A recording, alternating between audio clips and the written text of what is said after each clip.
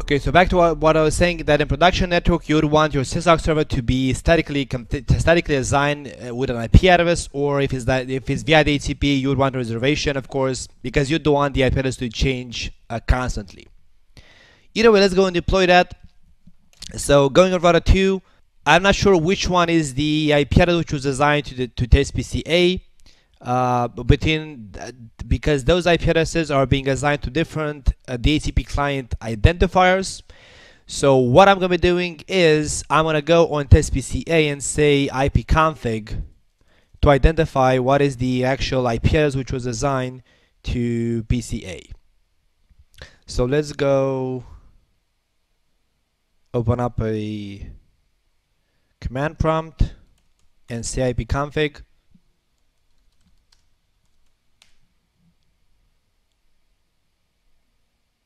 And let's look at the NIC card facing the lab. And there we go, it is 172.16.96.51. That's the IP address which was leased via DHCP with a default gateway of .2. Let's see if I can ping the default gateway just to confirm IP connectivity.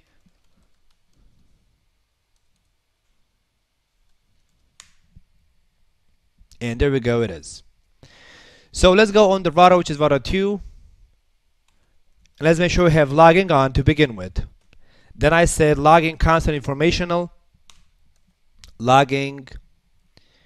Actually, let me show you how you can disable logging. So you can say if you don't want any logs to show up on a console, you can say no logging console.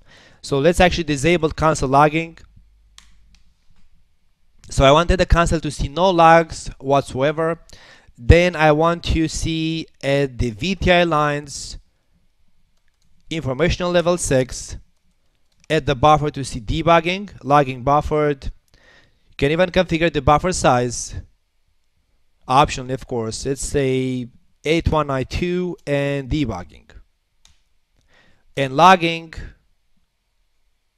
trap informational, so towards the Syslog server, and then logging host 172.16.96.51, transport being UDP by default on port 514.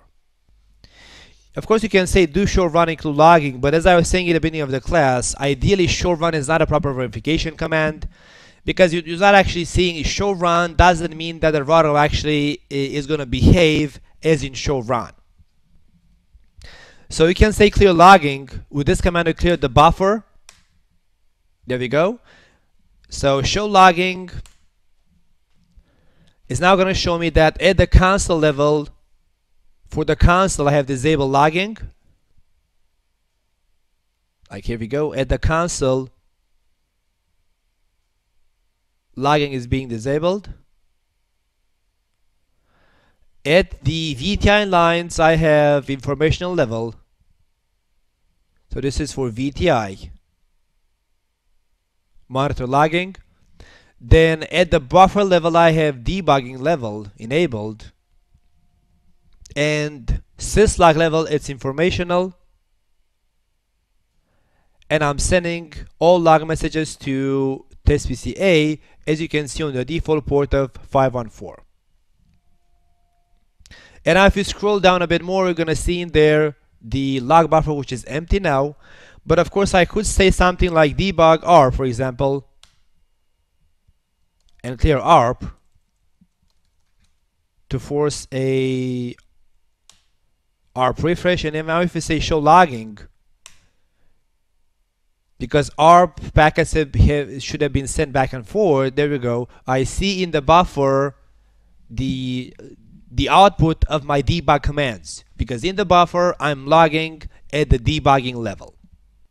But as you can see, those log messages didn't show up on the console, because at the console I have disabled logging. And likewise, those will not show up even at the VTI lines, because at the VTI lines I'm using likewise informational. Now let's go on my Syslog server and open up the Syslog server tool. I'm gonna use the start all programs, and then it is gonna be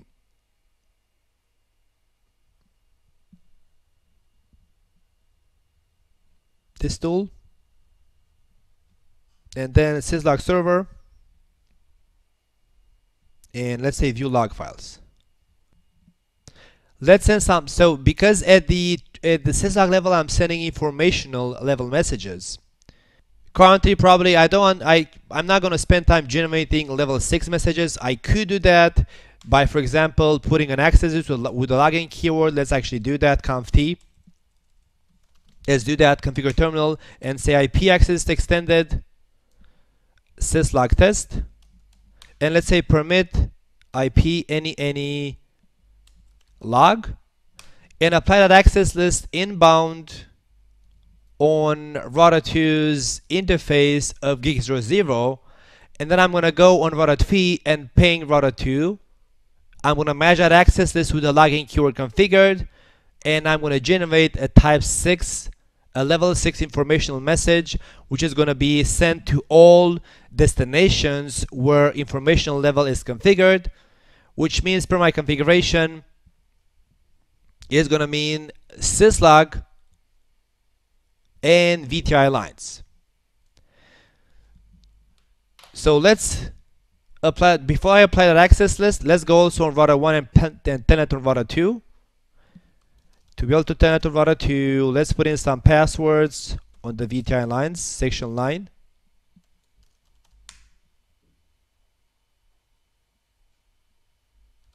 Let's put a password, so I'm going to be able to telnet on the router. Password Cisco and privilege level 15, let's say.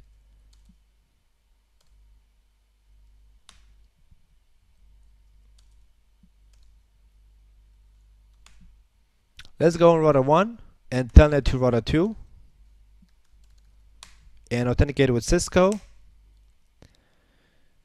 There we go. So now let's go on router 2 and apply that access list to enforce the traffic. And I should see the log messages being sent to both the Syslog server and the VTI lines. So let's go and say interface gig00, interface gigabit 00, IP access group, the name of the ACL, inbound on my gig00 interface.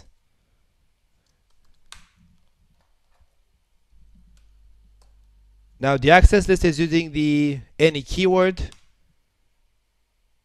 It is, there you go, one match. So I should send, this is because of the routing protocol which is matching my access list. I'm running AIGRP. So now going on my Syslog server, I should see a log message probably about AIGRP. Let's confirm that, and there we go. If I'm going to zoom in there, you're going to see that a log message was received. There you go, the top message in there, which speaks about a EIGRP packet.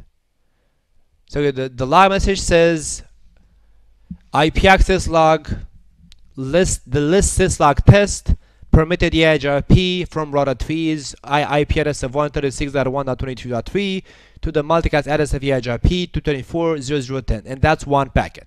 So this confirms that at the syslog level I'm logging informational level, because even in the log message you can see that it says sec 6 IP access log, which 6 defines the level of the message, and by default access list logging is gonna be a level of 6. But if you look on router 1, you should see no log messages at all, because as I was saying, if you want to see logging at the VTI lines, you gotta say terminal monitor. So now let's generate a new packet. Let's go on router 3 and, for example, ping router 2, which is gonna match on the ACL, and it should generate some log messages, and there we go, it showed up in here on the VTI lines now, because I have enabled the capability to see the log messages at the VTI lines.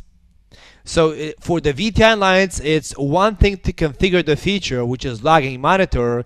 And another thing, to be able to see the log messages while being on a VTI line session, which requires a terminal monitor command to be configured within that session.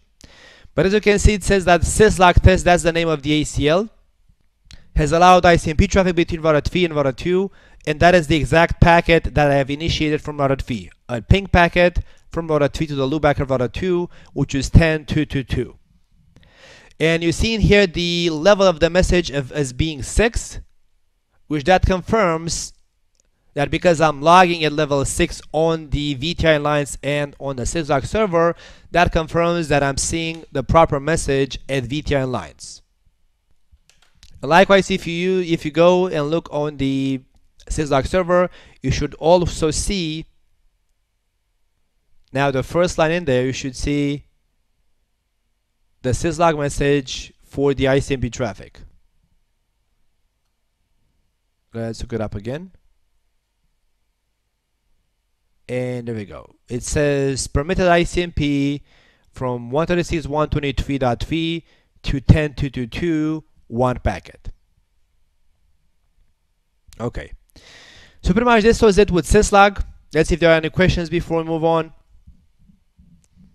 As I was saying, for CCNA, we just speak about basic.